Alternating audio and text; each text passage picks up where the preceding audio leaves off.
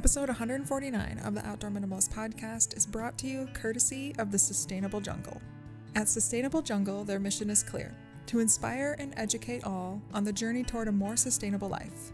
They dive into tips, tricks, and stories centered around sustainability, serving up engaging content through their podcast, website, newsletter, and social media channels. Their goal is to make sustainability an integral part of everyday living, embracing progress over perfection, while supporting those who genuinely make a positive impact. With a diverse team of experts from environmental scientists to green living advocates, they provide reliable, nuanced insights to guide your eco-friendly adventures. They believe in blending essential information with a touch of humor and optimism to keep your journey enjoyable and uplifting. Tune into their podcast to explore the path to a greener, more sustainable world together.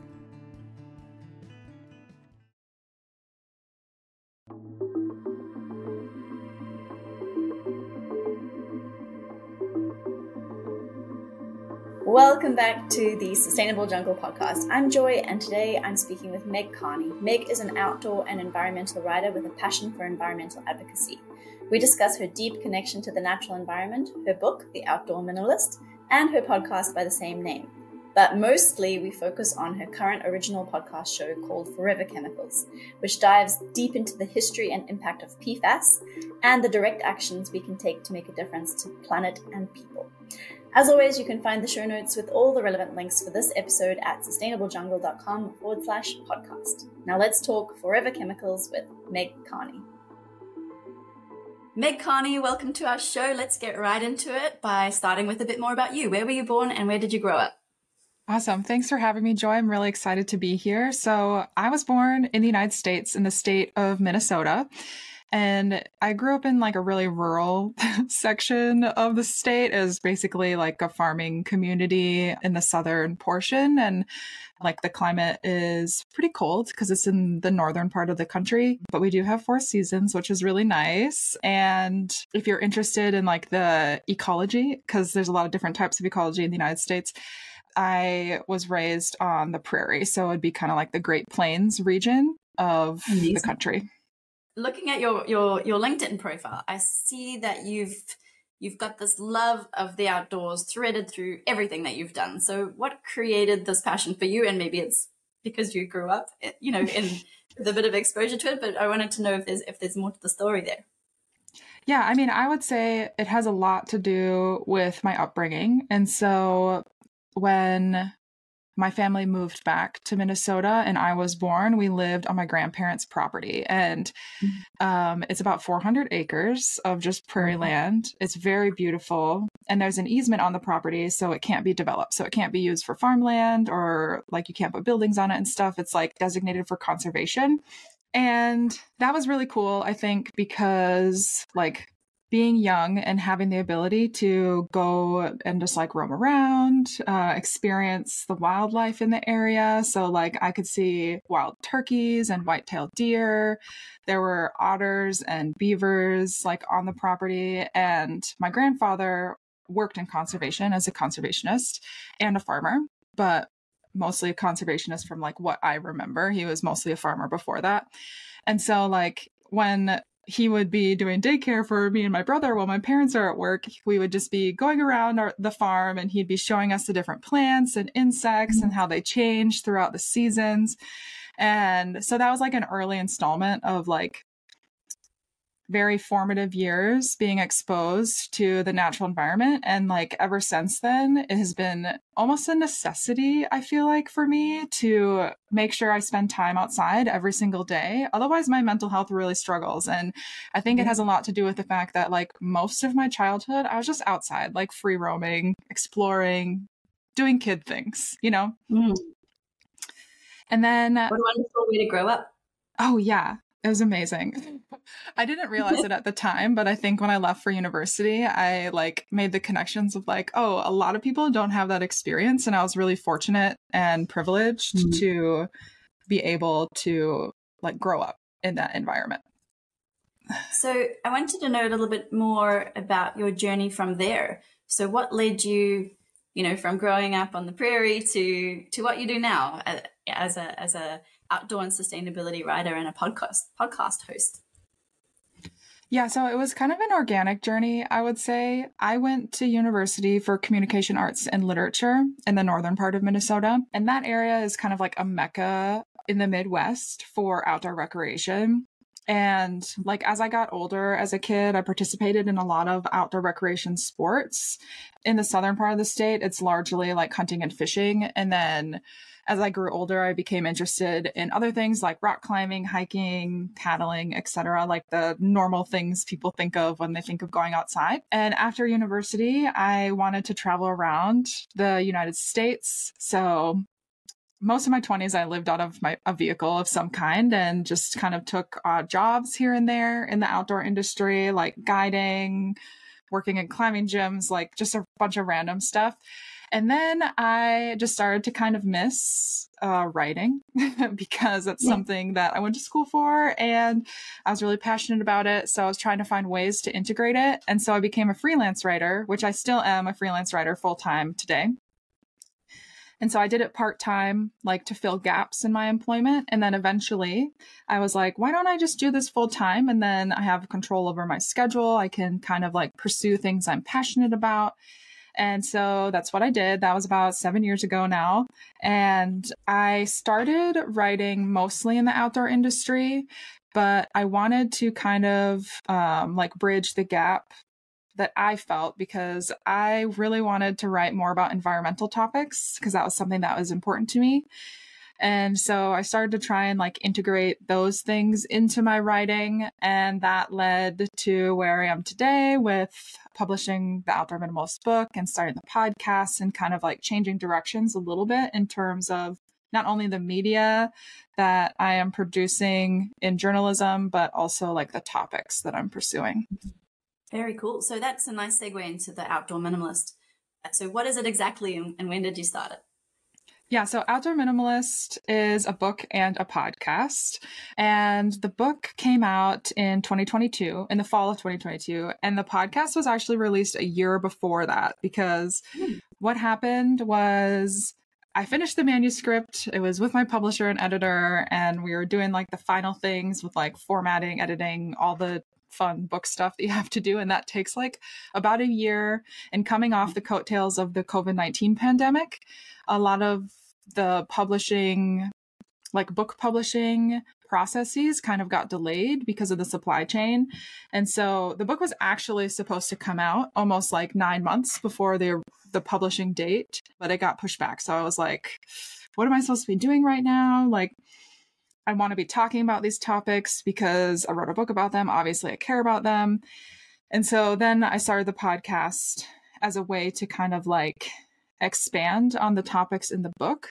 And the topics of the book are about the outdoor industry and how individuals can lessen their impact or minimize their impact and like better align with nature and the earth even before they get out hiking on the trail. Because like leave no trace is pretty standard, I think, across the board for most people who go outside. And I think that's important and essential.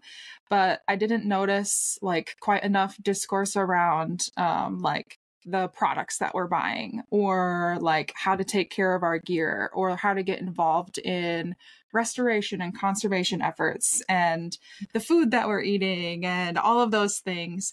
And so that was kind of like my draw to talking about those topics. And because the book, I would say, is more targeted for individuals. So like just general people that want to get outside. And then the podcast, there's definitely content for individuals, but a large bulk of the content is also tailored towards industry professionals. So people who work in the outdoor industry, they're actually making the products and kind of forming a community of collaboration around like environmentalism and conservation and how we can be better stewards as an industry.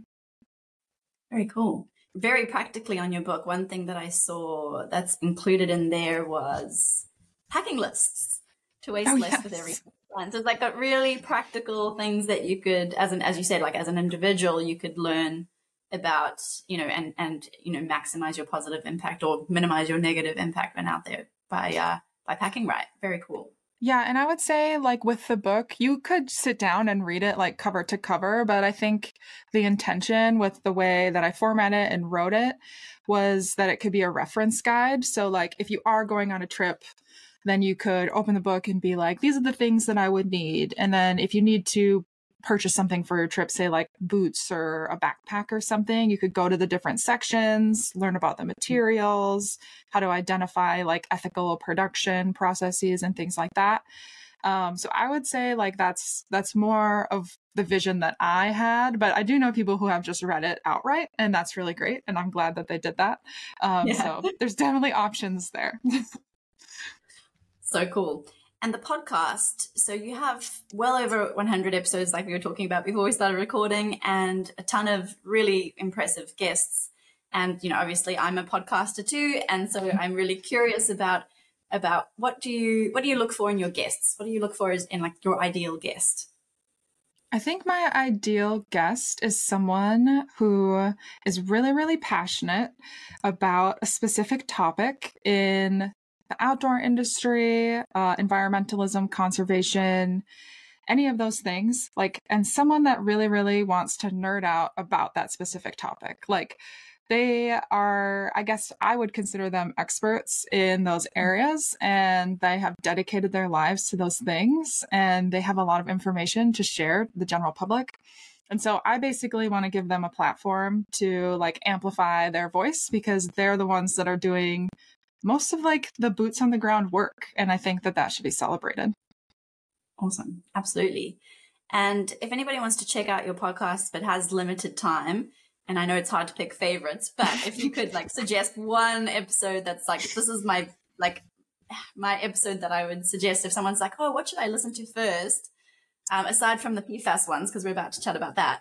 But do you have like an all-time like go-to episode that you suggest to people to listen to begin with?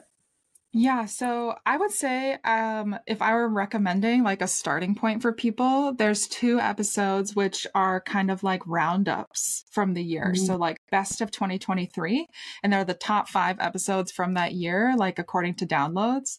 But if I had to pick like one specific episode that I really loved, and like I could tell like it got quite a few downloads, people were interested in the topic, was episode 112, and it's titled, Does It Matter If I Pick Up My Dog's Poop or Not? Yeah, and it's like, it's a topic that most people I feel like aren't really wanting to talk about, but for that episode, I interviewed Rose Seaman, and she's the founder of the Enviro Pet Waste Network, based out of Boulder, Colorado. And she actually was the one who like initiated the city of Boulder to start to collect dog waste and compost it like citywide for the municipality. And I thought that that was amazing. And she has a ton of great content on her website. She's also an author about like how to properly compost your dog waste. And I think it's a very like niche topic, I guess, but it's one that I think impacts more people than they would assume. I mean, so many people have dogs. And so if we can learn how to like properly manage their waste, then we can like lessen the spread of disease from animals to humans to other animals, and also like lessen the general pollution of water sources in the areas that we live. Very cool. I'm going to definitely listen to that, because we've finally moved into a house that we built that's like a sustainable or more sustainable house than your average house. And we want to like, you know, extend it to the garden and make sure that we've got a good composting facility for our dog's poop. And I just thought it was simple as like getting a special device that composts dog poop. But it sounds like there might be more to the story, like where we place it and how we, you know, and how we think about it and what we have to put in there. So it sounds like a good one to check out. I will do that. Thanks for that. It is. It's a good one. Yeah. And the other thing I wanted to ask you about on the podcast is the name of the publishing name is Black-Footed Ferret Productions, which sounds like a very intriguing name. So I wanted to know the backstory if you're willing to share. Yeah, so Black-Footed Ferret Productions is the production company that I started with my brother and a family friend. And Outdoor Minimalist Podcast and the Forever Chemicals podcast are grouped under that, but we definitely plan on expanding. And like I mentioned about like where I grew up and I'm from is the prairie. And it's a tall grass prairie, which is the habitat of a black-footed ferret. And when I was a kid, black-footed ferrets were actually considered extinct, but they were rediscovered in Wyoming by a farmer. Actually, his dog brought home a ferret from somewhere on their property, and he was like, wait a minute, I'm pretty sure these are extinct. And so he brought it to the DNR, or Natural Resources Center, in his area, and they went and found where the ferrets lived, and they've basically reintroduced them. They're still an endangered species, but their population has grown like exponentially in the last like few decades because of that rediscovery. And I was like obsessed with animals when I was a kid, and I read all the kids National Geographic and like Jane Goodall, all those like good biology type books, or magazines. And so ferrets were always kind of on my radar. And I think when we were trying to pick a name for the production company, we didn't want it to necessarily be just outdoor minimalist, because we wanted to expand in more like conservation topics. And so I was like, black-footed ferrets should be the name, because I've always loved ferrets. They're extremely adorable, and they're associated with the prairie, which all three of us are from the prairie. And then like, hopefully as we grow as a production company, we could cover some content around like the ferret conservation, because there isn't quite, I feel like there's not enough knowledge around like a lot of the endangered species or even extinct species in North America, outside of like just general like public TV. And so I'd love to focus more on that. I know that was a really long answer, but long story short, I'm obsessed with ferrets. Yes. Well, I think it's also like so representative of like the true element of what you're trying to do with your content, because it's like a happy story, and it shows sort of what our ultimate goal is with trying to shine a light on these issues. It's these guys were extinct and came back, and now they are thriving, which is just such a happy story. So I think that's perfect name. Yeah, absolutely. I think in the conservation world, they're kind of seen as like a little beacon of hope of like, okay, it's possible to reintroduce animals, and it's possible to conserve these landscapes. Yeah, that's special. Okay, let's talk about the PFAS series. So you've spent 6+ months researching, interviewing, and producing this series about PFAS. So there's obviously a lot to say on the topic. So perhaps we just start with the basics. What are PFAS, and what made you want to go so deep on this topic? So PFAS is an acronym, PFAS, and it stands for per and polyfluoroalkyl substances, which is just a really like long scientific name for synthetic man-made chemicals. They're also referred to as forever chemicals, which is the title of the 10-part podcast, Forever Chemicals. And what made me interested in talking about a class of chemicals is I saw a documentary called The Devil We Know. It came out in 2018 or 2019, but it follows the story of lawyer Robert Bilott in West Virginia, as he essentially took on the creator of these chemicals, DuPont, now Chemours. And the reason that I don't know, that documentary, it was so disturbing. It was deeply disturbing to me as a viewer, and I recommend it to everyone. If you're not a documentary person, then I recommend Dark Waters, which came out more recently, and that film features Mark Ruffalo plays Robert Bilott. So it's like a dramatization of his story. But essentially, the documentary covers the 20 years that this lawyer took for this lawsuit. It was a class action lawsuit against DuPont for the people in Parkersburg, West Virginia, because those chemicals that they were using in their products were leaching out into the water sources. So they effectively polluted and poisoned an entire town of people and animals. And so that's what that lawsuit was about. And that movie, because it was such like a huge scientific cover-up, and like there was so much denial on the chemical company's part. I think that it just kind of stuck with me. And so like I couldn't like shake the thought of like, okay, what are these chemicals? And I wanted to learn more. And the more that I learned about it and the more that I read about it, I was like, wow, this is crazy. Like this is so expansive and it impacts every single living thing on Earth. And why don't I know more about it? And why isn't there more coverage on this topic? And since I work in the outdoor industry, like with most of my journalism, I started to like look into outdoor industry companies, and I was like, wow, the United States really dropped the ball here in terms of like the companies that make things for outdoor recreation. So companies like Patagonia or W.L. Gore and Associates, who make Gore-Tex. I was like, they kind of just went along with the status quo. And I wasn't necessarily okay with that as a consumer because, PFAS are dangerous, which I can explain more about that as well. Yeah. So, I mean, I think it's safe to say they're pretty problematic.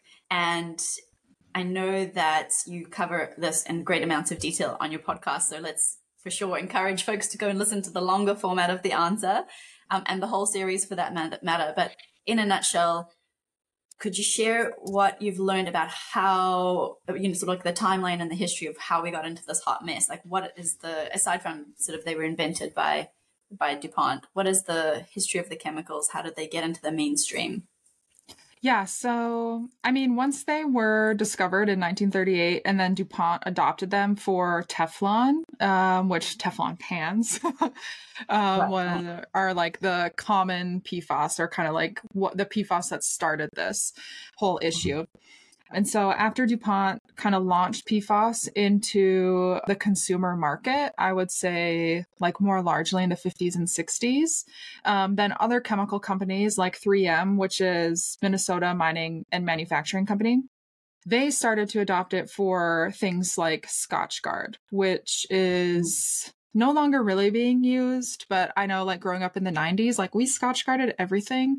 And it was like a thing you spray on your shoes and your clothes and your everything to make it waterproof, like water repellent, dirt repellent, oil repellent, all of those good things.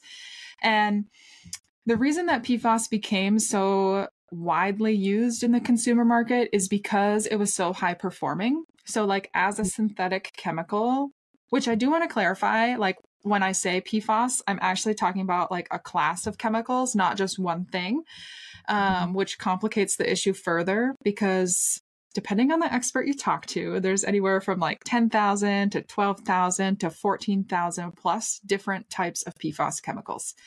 And so it makes it extremely hard to control and regulate, but I digress. So the reason that it became really, really popular for other consumer goods, so things like clothes, carpets, cosmetics, even like food packaging and different types of plastics, was because it was high performing and it could repel water, it could repel oil, it can repel dirt. And there's not really any other chemical that can do all of those things. And at the time, people really didn't know, like manufacturers didn't really know that this could be dangerous for human health or the environment.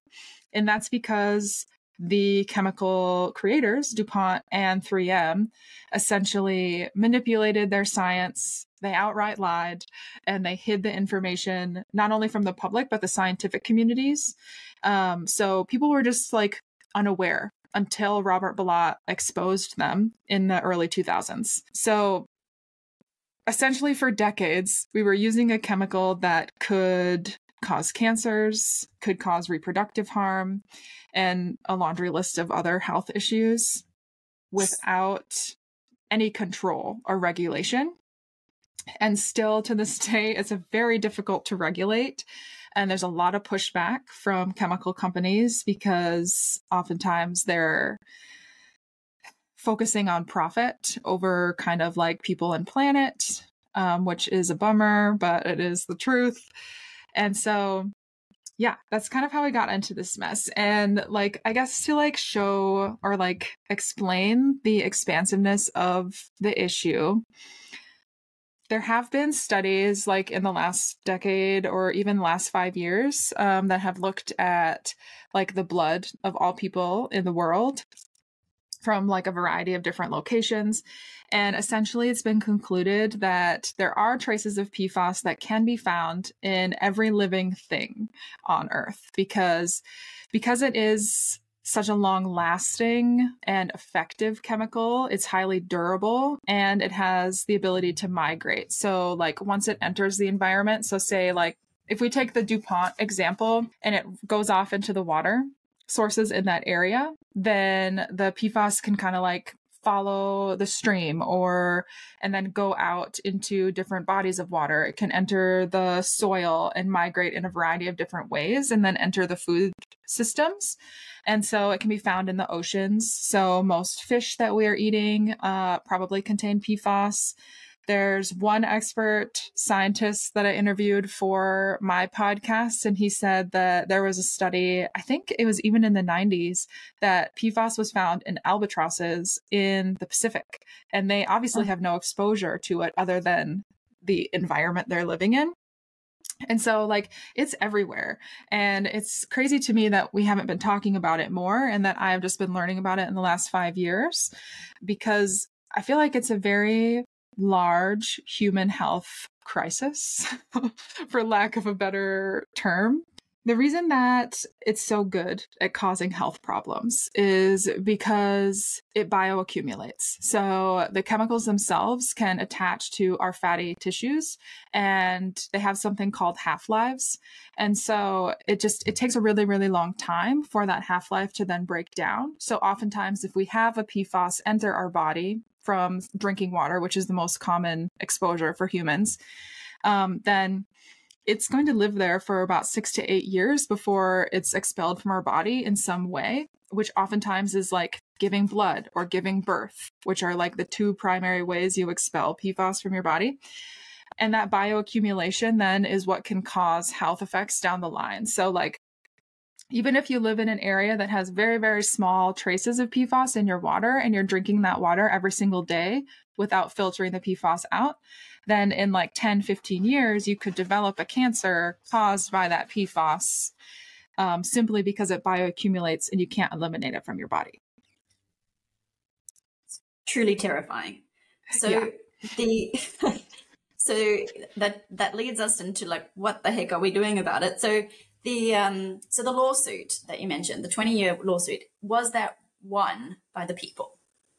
Yeah, so they did settle that lawsuit, and actually there are still many lawsuits going on, and Robert Bilott is leading another lawsuit that is like hoping to protect all of essentially the firefighters in the United States, because PFAS used to be used in AFFF firefighting foam and turnout gear. And so like the number one killer of firefighters in the United States is actually cancers. And they believe that that is caused from PFAS exposure. And so that's the lawsuit he's working on right now. But the original lawsuit against DuPont in West Virginia was won by him. And essentially the largest scientific study on like human health and PFAS was conducted because of that lawsuit. Because what happened was there were so many citizens that had been exposed and they wanted proof essentially that they had high levels of PFAS and that was a correlation with disease. And so for people to get the settlement money from the lawsuit, they had to give their blood, and then they got their whatever amount was awarded to them. And so I think it was like over 90% of the people in the town and the surrounding area that were affected, they actually did give their blood. And so they had this huge data set to prove like, yes, these are dangerous. And from that lawsuit, then the EPA got involved, which is the United States Environmental Protection Agency. And they began to regulate the type of PFAS that DuPont used in Teflon, which is PFOA and PFOS. But then from that lawsuit, DuPont began to use a shorter chain PFAS, which is referred to as Gen X. And so there's a lot of issues, at least in the United States, with regulating, because like the way our regulatory body works is you have to prove a chemical is dangerous in order for it to be regulated. And whereas like for our Food and Drug Administration, like a drug needs to be proven that it's safe before it goes on the market. But it's like the opposite for chemicals. Like you can be using a chemical and then it has to be proven that it has a dangerous health effect for then it to be regulated. And so that's why they then switched to a different type of PFAS, which is now proven to be even more dangerous than the original ones. So it's like, we're just going in circles here and it's crazy. It is crazy. So what's happening in other countries? What's happening in the EU? So the European Union, I would say, has a bit more regulation than some other areas. I would say like, actually Australia, Canada, and the EU have like pretty good parameters and like goals set for PFAS. And the European Union, they follow like two primary regulatory systems, which is the POP regulations, which is persistent organic pollutants, and then the REACH regulations, which is registration, evaluation, authorization, and restriction of chemicals. And both of those two are grouped under the Stockholm Conventions. I think both of them are, anyway. At least the POP regulations are. Don't quote me on that. Yeah, that's a lot to memorize. Really, yeah. And so those ones, they started regulating at least PFOS under their POP regulations in 2009. And then they started to add more like progressively over time. And then the REACH regulation has several different types of PFAS on their list of substances of high concern, which I don't know how to like compare that to another regulatory system. But the problem with the European Union's regulations would be that there's not an overarching or like broad definition of PFAS. So they're also running into some issues of like, okay, they can regulate PFOS and PFOA, but if there's say 14,000 different PFAS, what about all of the other ones? And so I think when I was making the podcast, which episode 4 overviews regulations, both in the United States and the European Union, but those experts that kind of developed the regulations for the Stockholm Convention, they were saying that they're working towards getting a broad definition like pushed through. So then all PFAS, anything classified as PFAS, could then be regulated. Which sounds like just a no-brainer. Yeah, so, like it makes sense, but like if there are people lobbying against the regulations, which oftentimes like producers will regulate or push against regulations in the United States, the Environmental Protection Agency is largely controlled by industry. And so they aren't doing enough, definitely not doing enough to like push regulation and legislation through to actually protect against those things. Gosh, and I guess for the outdoor industry, which is your, topic of expertise in particular, so much of the gear and clothing is made from materials that are rife with PFAS, with the waterproofing and all that. So as you mentioned, that's how you became interested in it. How is the industry thinking about this issue now, and what are they doing practically to sort of address it? I would say the outdoor industry was unfortunately like a laggard in adopting like a move away from PFAS. However, many European brands were kind of ahead of the curve. And that's because I can't remember the exact year. It was like 2012, between 2008 and 2012, somewhere in that range. Greenpeace had this report that was called Chemistry for Any Weather, that basically went out to all these outdoor industry brands saying, hey, in your rain gear, you're using these dangerous hazardous chemicals, PFAS, which we understand provide a high performance, but this is the science saying that this is dangerous. And we encourage you, or like basically saying, we really, really, really encourage you and want you to stop using them because there has to be other options. You can innovate other options. So please do so. And so European companies like Jack Wolfskin, Houdini Sportswear, trying to think of other ones, Fjallraven. Those three were like pretty top tier, like since 2009 and forward. They kind of like trickled in with adopting and developing new chemistries and working with their manufacturing supply chain to like educate them and be like, hey, like, we don't want to be using PFAS. We don't think you should. It's not good for your workers. And so they helped a lot in the supply chain, and they proved that it could be done. And then in like, I want to say once it happened in Europe with those companies, a little bit later in the 2000s, so like 2022, which is not that much, which is not that long ago. 2 years. The United States NRDC then released a new report that was like essentially a survey of all outdoor industry brands and their approach to the PFAS problem. And essentially they exposed the United States market, saying, hey, it's been proven that you can remove PFAS from your equipment. It still performs really well. Why haven't you done it? Because they did it in Europe. So can you please do it here? And that report, I think, alerted some brands. They started working on it a little bit more.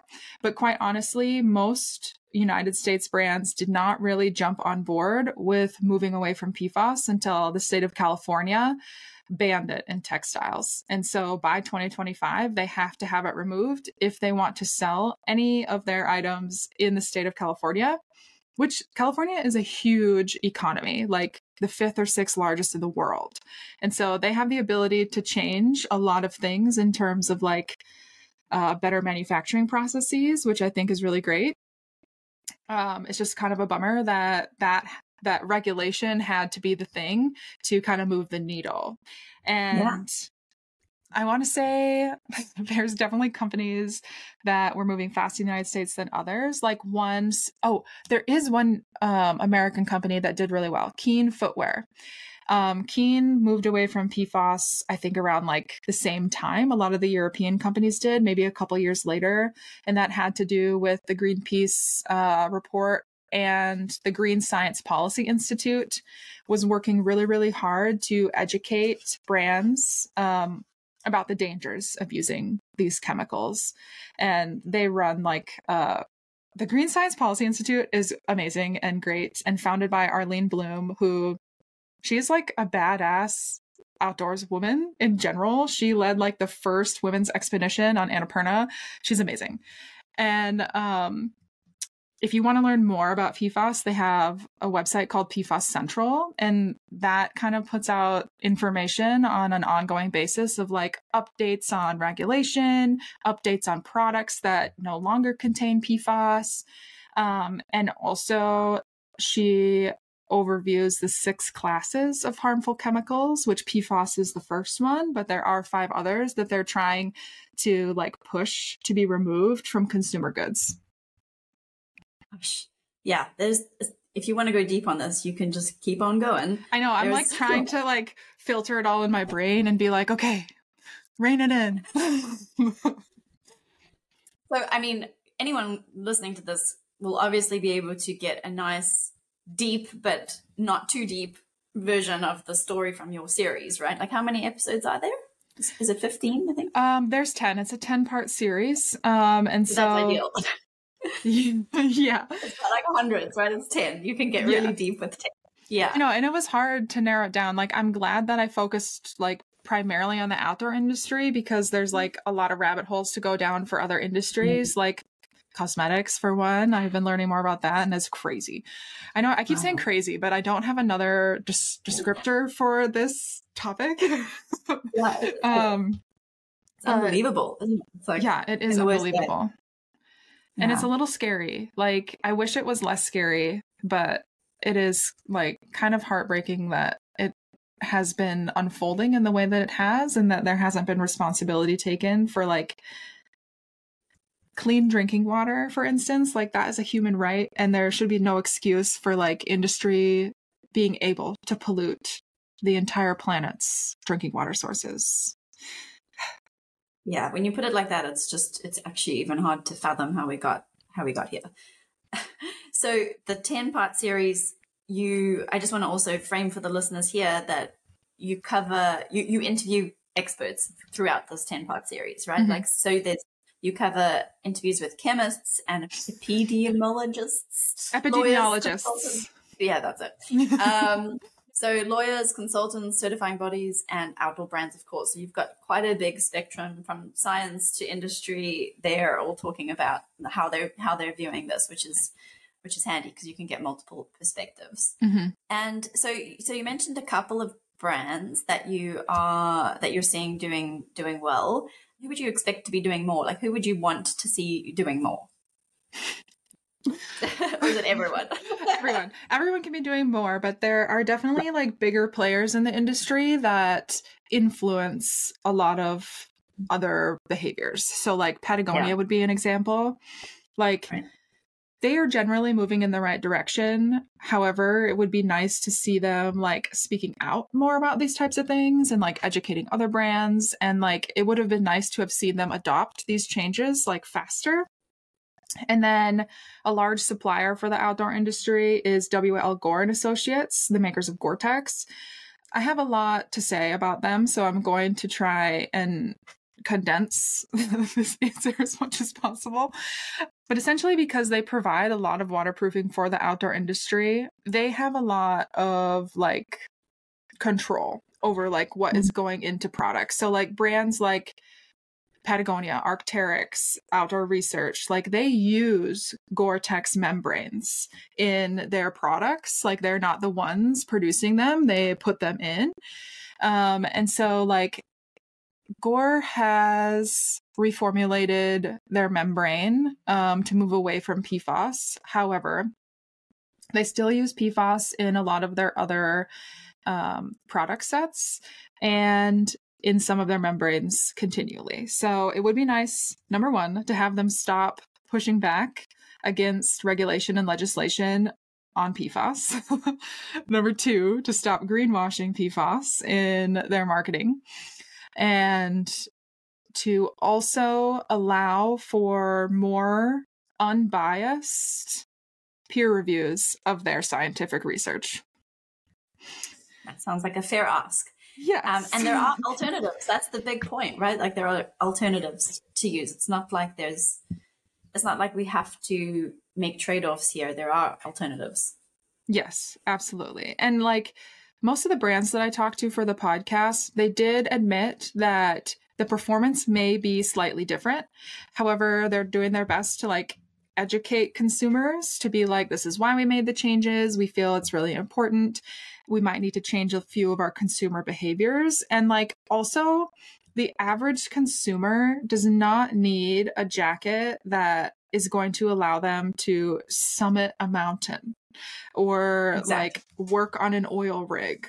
Like the average consumer is wearing a rain jacket to walk their dog or go on a day hike and stuff like that. You don't need like the best of the best performance. You need adequate performance for safety and protection. So I think kind of like addressing that mindset of we don't need the highest performing jacket to do the things that we do on a daily basis and still stay dry. 100% agree with that. Jeez. So now, it's a good segue into the question around what are you, now that you know all of this, what are you doing personally to avoid PFAS in your own life? I mean, aside from, doing all the work you're doing to shine a light on the issue, but like for you personally and protecting yourself, what do you do? Well, I think the number one exposure for most consumers that one are not working in a facility that is manufacturing with PFAS and they don't live outside of a facility that is polluted by PFAS. The number one like exposure would be our drinking water. Like there was a report put out by the EPA this year that said at least 60%, but probably more of the US drinking water is contaminated with PFAS. And so like most people are drinking this and they're unaware of it. And so I think the best thing people can be doing is finding a filter that can actually remove the bulk of these chemicals. We use a reverse osmosis filter in our house. And that does remove the PFAS, but there are other ones as well. Oftentimes they have some kind of like charcoal membrane, like the brand oh, what is it? Berkey filters? Does that sound right to you? They're like the big canister filters. I've used those before. When I lived in North Carolina, which has among the highest concentration of Gen X PFAS, that's the filter that I used there.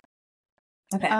But now I live in Washington State, which still has PFAS pollution, and the reverse osmosis works quite well. As far as consumer goods, I do not use any non-stick cookware. Because even if it's not Teflon brand, more than likely it's using some type of chemical. So as it flakes off, as you cook with it, it can enter your food. I am vegan, so I don't eat any seafood. I don't eat any animal products. Because in the United States, another big polluter or another big exposure for people is actually our food. And that's because another thing by the EPA was it's called sludge. That's what we call it in the United States, which is essentially sewage waste. So like when our human waste goes to a waste treatment plant, there's a biosolid left over from the clean water, and they needed something to do with it. So they said, let's give it to the farmers and we'll pay them to put it on their fields. But they didn't realize at the time that there was a high concentration of PFAS in that sludge. And so they were spreading it on the fields. It entered the groundwater, which then like the cattle would be drinking. And then it would enter also like leafy greens and things like that. And I know in like places like Maine, New Mexico, Texas, they have had recalls on things like beef and milk because it has such a high level of PFAS that it's no longer safe for human consumption. So eliminating animal products has been like, I think is a good like way to go. I know that it can also be transferred via plants, but yeah, those are it's about minimization at this point, right? Like it's impossible to completely eliminate exposure. Yeah, basically as much as you could minimize it. And I don't use cosmetics, so I don't use makeup or anything of that form because it's fairly unregulated, at least in the United States. And a lot of makeup does contain PFAS. And like one like really good example would be like if it says waterproof, so like waterproof mascara, you could probably guarantee that has PFAS because what else is making it waterproof? Right. Yeah, that's a good tip. And I was just thinking about what's in my cupboard. Like I've got old range, not old as in like old before PFAS was born old, but like old, probably right in smack bang in the middle of PFAS usage old. They are forever chemicals. So those would for sure still be, because they're waterproof, they'd still be there. It's not like they off gas or whatever, like they're there, right? So that's kind of, so have you offloaded products that you've previously worn that you think might have PFAS on them? Clothing wise, not really, honestly. When it comes to like outer apparel, which I honestly, most of my outer apparel is like from brands like Houdini. So I know that they're like slightly more responsibly made, but like my older equipment, so like tents and backpacks and stuff that would have a waterproofing solution, or even jackets, I guess, that could potentially have it. They're not touching my skin directly. And since there's not like that dermal contact, I'm not really as concerned. I guess there's always a possibility. But then I also have to consider like, if I were to throw this into the rubbish and it goes to the landfill, then what happens to the PFAS? Like, it's just going to... in your cupboard. Yeah, it's like, it's probably better that I continue to use it because it's already been made. It's such a low exposure concern, at least for me. Like I could be wrong. I'm not a scientist. So I could be wrong about that. But I think if you're not putting it right against your skin, I would be more concerned for things like menstrual products or underwear, or even like leggings, like exercise clothes, like ones that are like right against more sensitive parts of my body. And would be like direct contact while I'm sweating. Yeah. Well, there's been all this news on last year on the period underwear, right? Yeah. So what brand was it? Like Thinx underwear or something like that. Yeah, and then they did a test, and a whole lot of them came up as having PFAS. Like there's actually only a limited few. And I think one big problem that is worth noting is because PFAS is used so broadly in production, like it's possible that like someone making period underwear, they never actually added PFAS to that product or that apparel, and that it was contaminated during production. And one example, the representative from Keen Footwear, when they were doing their testing and phasing it out, there was even contamination from like receipts, like paper receipts that they were putting in their boxes of shoes was then getting onto their products. And then they tested it and found out it came from the receipts. And so there's like all these contamination areas going on in production. So I think companies are trying to figure out how to like eliminate contamination, but it feels obvious to me that it's like, just stop using it everywhere and then nothing will be contaminated. Totally. Yeah. Because it's so hard for a small brand who's trying to do the right thing, but doesn't have extensive testing capabilities, right? And is assuming that they're, buying their production inputs from places that don't have PFAS contamination. So yeah, I think widespread regulation is going to be the most impactful force here, hopefully. But let's talk about what's next for you. Because I think we could probably talk about this all day, but I want people to come and listen to your podcast to get the whole story. So I want to know more about what's next for you this year. You've closed out you're still releasing the episodes, but you've closed out for the year. You've closed out that series in terms of your production, right? So what's next? What are you going to focus on? Yeah, so Forever Chemicals podcast, the last episode should be coming out at the end of April of 2024. And when we were like wrapping up production, we were trying to talk like, what should we work on next? Because we were so focused on this for so long.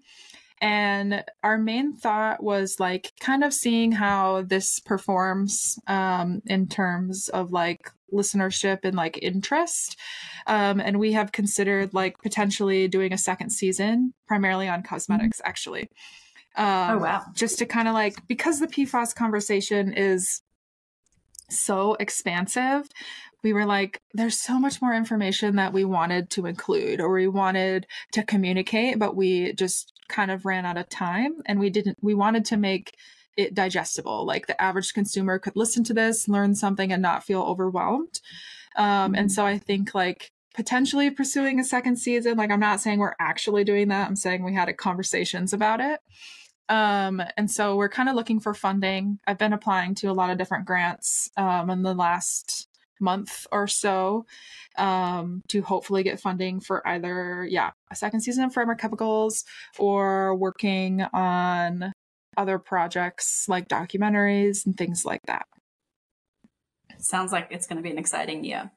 Yeah. And cosmetics would be great. I would love to listen to that. We talk a lot about cosmetics on our website, so to be informed at a deeper level on this topic for that purpose would be amazing, selfishly. I know. I am not like a huge consumer of cosmetics, so I actually didn't really I didn't think about it. Like it wasn't top of mind for me. But my brother's wife used to be a cosmetologist, and then our family friend, his girlfriend, she's a wonderful makeup artist, like amazing.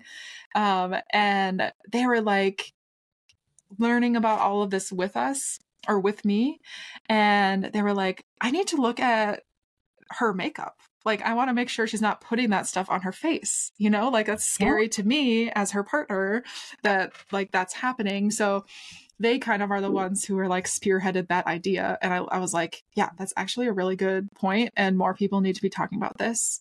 But I did see that New Zealand is banning PFAS in makeup. So maybe Australia is close behind. I don't know. We can be pretty far behind on a lot of things. So, oh, really? Yeah, it can be quite frustrating. But Meg, here is a question that we ask every guest on our show. If you could have one message or piece of advice truly heard instantly by everyone on the planet, what would that be? I want to think of a really good answer.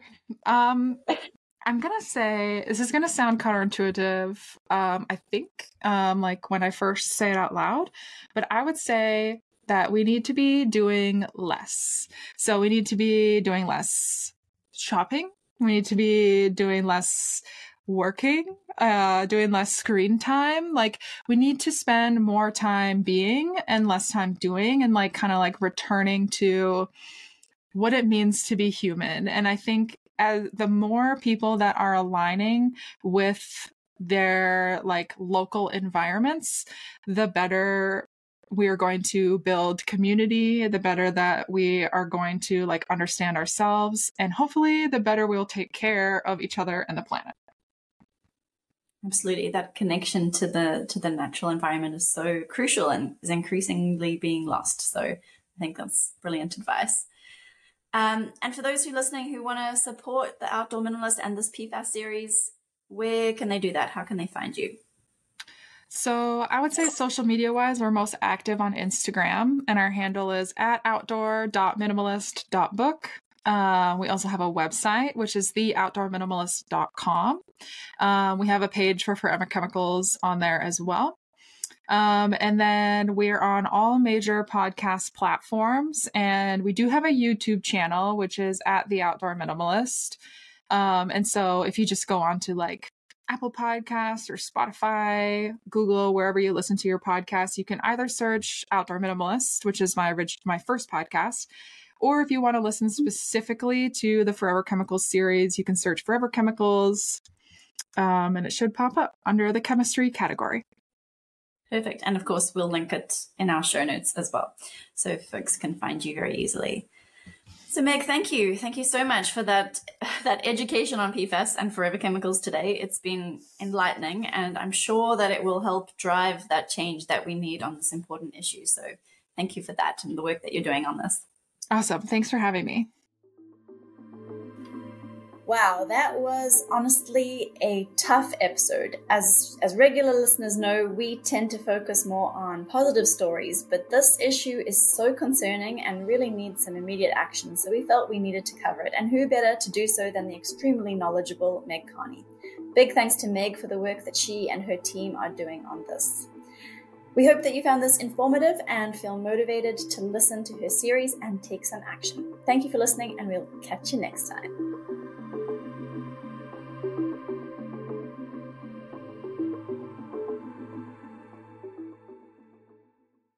Thanks for listening, and if you like what you hear, let me know. Leave a review and be sure to subscribe so you never miss an episode. You can find us on Instagram at outdoor.minimalist.book, on YouTube, or subscribe to our weekly newsletter at theoutdoorminimalist.com. For even more updates, other educational resources, and to help build an outdoor community with the shared goal to create a better outdoor space as we recreate.